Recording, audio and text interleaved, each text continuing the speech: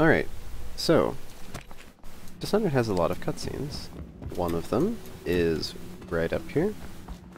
Right about here is the trigger for Emily to walk around the corner and come hug us. All that is slow, so we're going to do an elevator instead. Elevators are a bug with how collision works. For some reason, the game thinks that there's 1 pixel or so on every corner, all the way up, that you can mantle, just like small ledges and other things in the game.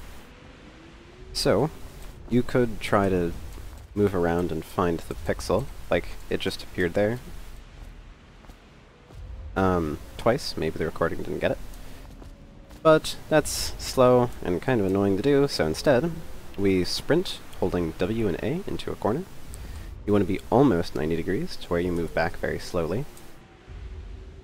But not exactly 90 degrees, because that doesn't seem to work all the time. And then let go of W, press S, jump, and let go of movement keys, except for sprint.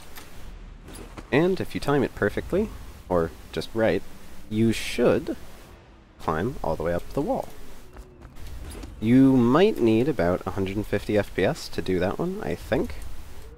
And then we can just jump over Emily's trigger. If you land down here, the game will kill you, but if we land on this railing here, we have just enough health to live.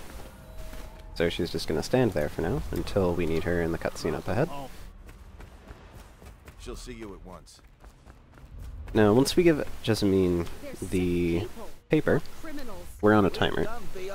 We have to get all the way out of this confined area we're in. We have to do an elevator, we have to run around on the invisible walls, come down, do a wall slide and not die, and drop down again, and then do 2 more elevators before we're where we need to be. And we need to do all of that before the next cutscene triggers.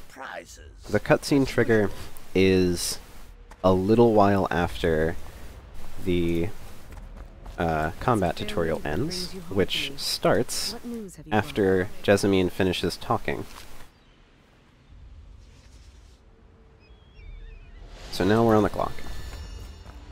What we need to do is come up here, like this, and then walk around on the invisible walls here. And then the hardest part, right here, is the wall slide.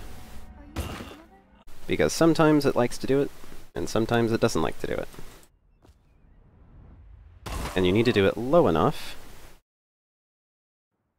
that the game will stop you from falling to your death. It's more difficult to do when I'm recording. There we go. Now, if we run this way, we'll actually trigger Emily's cutscene still. She won't come down or anything, but it is still an active trigger because we never walked into it. So we have to go around. And do this elevator right here. And here's the assassins. So instead of fighting them in the combat tutorial, we're going to run this way. So here's this assassin who doesn't seem to really care. Also appears to be somewhat immortal, at least. And this guard who is not a fan. And here's Dowd. Now, Dowd will actually fight you, so you need to be careful, or you might not actually kill him beforehand. I managed to. I think if Dowd is also in combat stance or moves from where he is, the game won't know where he is, so it won't teleport him into the cutscene. So what we think is happening here, causing this soft lock, is the game is trying to teleport the actors that it needs, namely you, the guard, the assassin, Dowd. But because Dowd moved, it doesn't know where they are to teleport them. So, the game just fades your screen out, and then doesn't do anything, because it doesn't know what to do. It freaks out and doesn't know what to do. You can still move around. You can still move around, and you can hear that by me throwing Dad's body and shooting the pistol.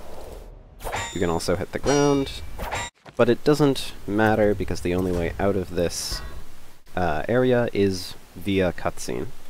So we softlock. Something else you can do is, these walls aren't solid, so we can just run over here.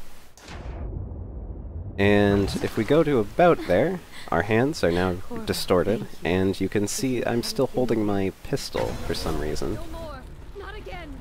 So, for whatever reason, if you run into the water there, when you get teleported for this cutscene, it doesn't refresh the lighting on your character. So you can have discolored hands, like mine look like I'm where I was. And you can also keep your weapons out for some reason, so we can just cut Jessamines' neck, and I'm sure it's fine. She'll be fine. Find Emily. Protect her. You're the only one who'll know what to do. Won't you? Corvo. And I think that's most of the run. Look at what he's done.